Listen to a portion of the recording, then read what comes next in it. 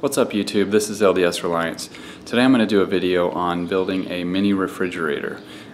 This is going to be using a Peltier device or thermoelectric cooler. A lot of you have seen my previous video on the Peltier device, the cooling device that I built using a styrofoam cooler, and it worked really well. So today I'm going to build a full-scale one and with wood and see how it works.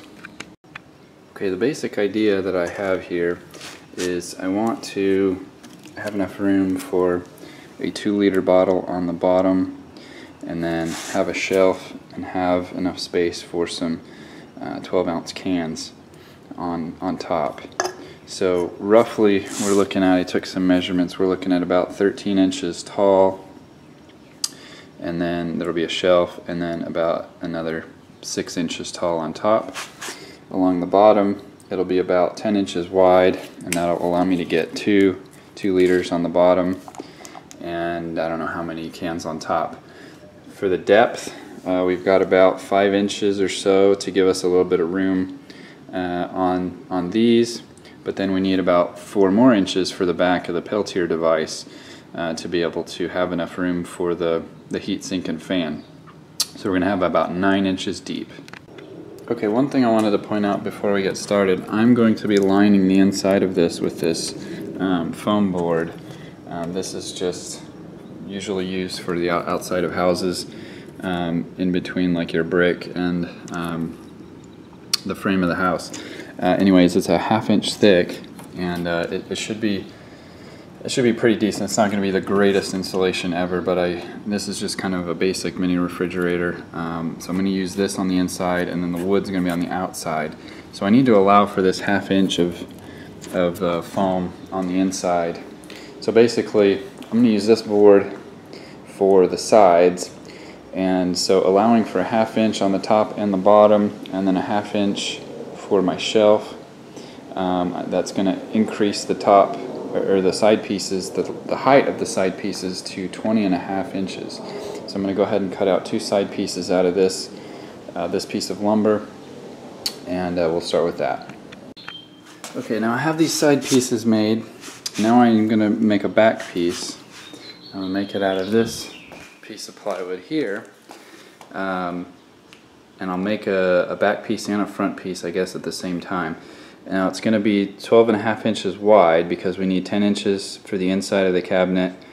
We need 1.5 inches for the width of the sides, and then we need another inch to allow for the foam board. So it's going to be 12.5 inches wide, and then 20.5 inches tall. Okay, now we've got the front and the back made. Now I need to make the top and the bottom. Now the top and the bottom are going to be 12.5 inches wide by 10 inches deep, accounting for, again, 1 inch worth of the foam. And so yeah, that'll be the top and the bottom will be 12.5 by 10 inches, and we'll go ahead and make those. Okay, the next thing we're going to do is I'm going to cut a groove in these side pieces to allow for this shelf. And I'm going to use a router with a specific bit. I set it at a 1/4 inch depth, and it's got a bit on it that will cut out a 1/2 inch hole, and that will allow, I'll make the shelf out of this plywood, and that will allow this 1/2 inch to go into the groove. And now you can do this without a router. You could just nail it in from the sides, nail the shelf in from the sides, but I felt like this would give it a little more stability and a little more strength. And then I can just put it in the grooves and glue it, and it'll be good to go. Okay, so I've measured from the bottom up to 13 inches and then 13.5 inches, and this is where that groove is going to go for the shelf. I've done it on both of these pieces, so hopefully it will come out even. Okay, so I've measured from the bottom up to 13 inches and then 13.5 inches, and this is where that groove is going to go for the shelf. I've done it on both of these pieces, so hopefully it will come out even. Okay, here we got the groove that we cut.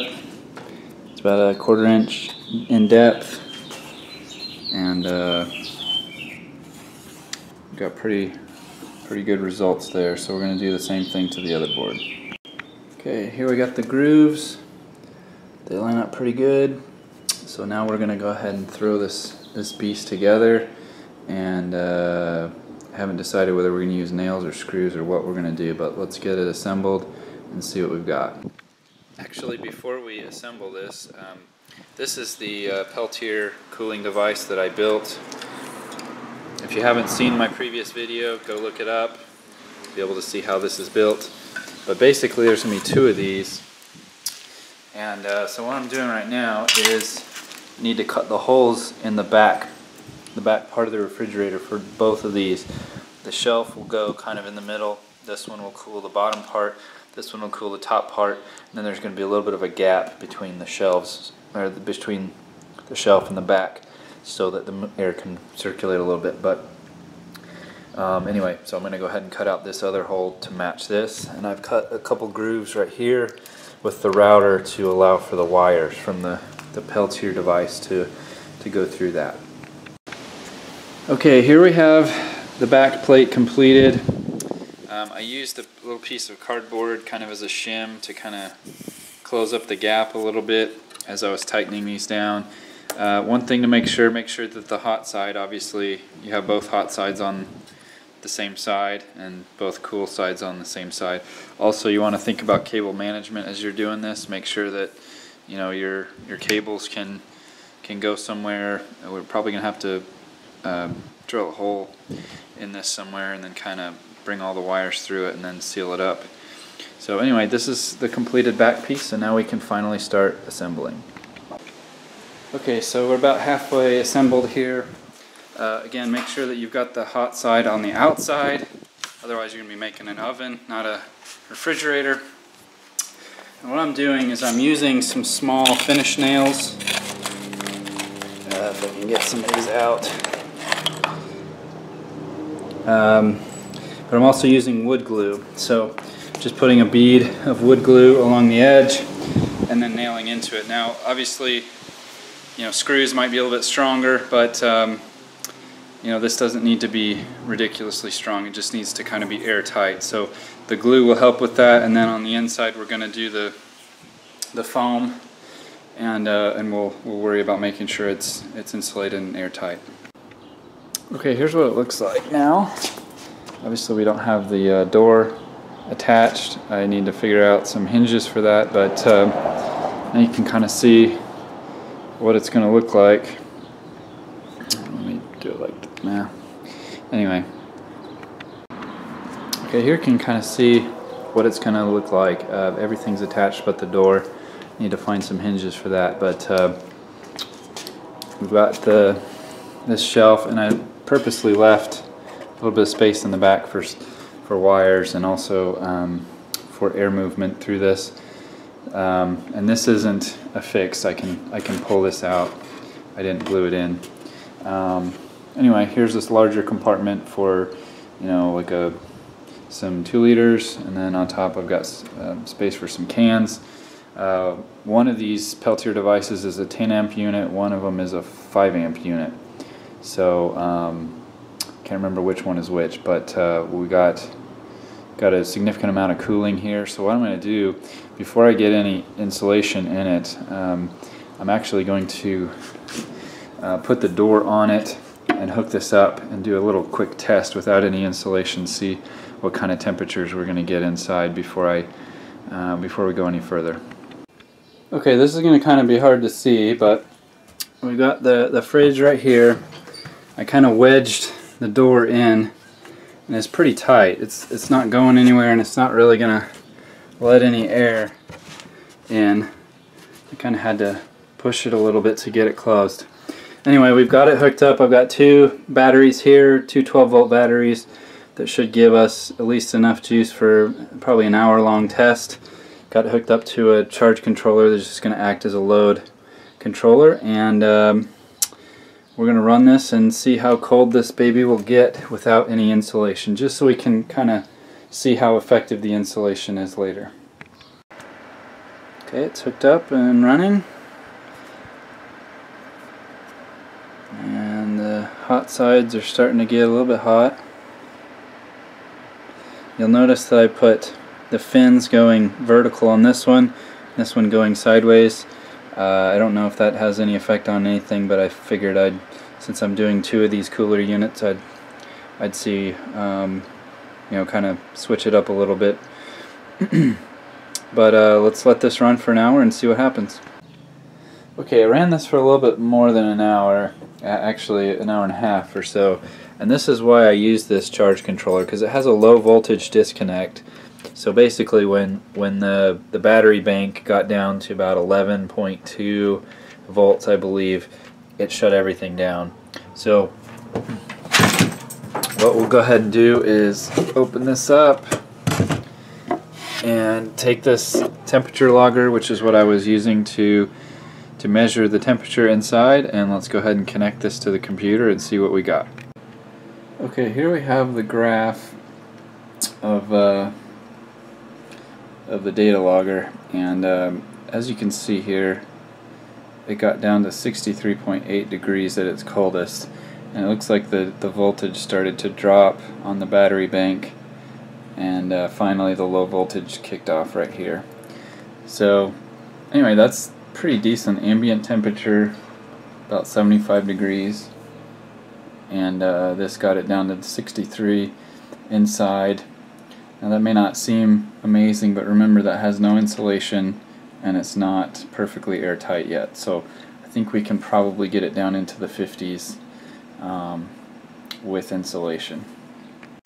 Okay, now what I'm doing is cutting out pieces of this foam board and cutting it out to fit in these slots. I'm going to do the sides, I'm going to do the top, I did the back, and I don't think I'm going to do the bottom because well, I may do it, but that's where 2-liter bottles are going to be sitting, and it may be an uneven surface for the bottles if it gets dented or messed up. So anyway, I'm going to go ahead and finish this up, glue them in place, and then we'll take another test run at this and see what temperature we can get. The next thing we need to do is we need to tape up the seams with some professional HVAC duct tape. Obviously my cuts were not perfect. This is not a perfect box, so and I did decide to leave the bottom for now uninsulated, but I'm going to tape up all the corners and all the joints. This is upside down right now, by the way, and just to make it a little bit more airtight. Alright, here's what it looks like now with everything taped up. And so we're ready to throw the door back on this thing and give it a test. Looks like the lowest temperature we got now is 58.4 degrees, but that doesn't tell the whole story. So basically we picked up about 5 degrees using that insulation. However, the battery bank that I'm using to test with doesn't hold enough amp hours to really power this thing, because I'm pulling, you know, 250 plus watts, and so it's pulling 20 amps, and that's, these little batteries that I'm using to test with just aren't designed to be able to produce that kind of amperage for very long. So I'm going to have to go back to the drawing board and find a more suitable test for this that will really truly show what it can do with sustained power. Alright, so here's going to be our final definitive test. I'm going to change 2 things with this test. Number 1, here's the battery bank that I was using, 2 12 volt 8 amp hour batteries, and then a whole bunch of 6 volt batteries. That did okay. That provided about a couple hours worth of power, but I'm going to be using my big batteries that my solar panel system uses. So they're going to have a lot more power. They're going to be able to power this thing for, well, all night if I want it to. So anyway, that's the one improvement. The other improvement is, since the door doesn't have a hinge on it, I'm actually going to use some bungee cords to kind of tie it up a little bit, kind of try to keep it a little bit more airtight, just so we can get a little bit more accurate measure of what this thing can do.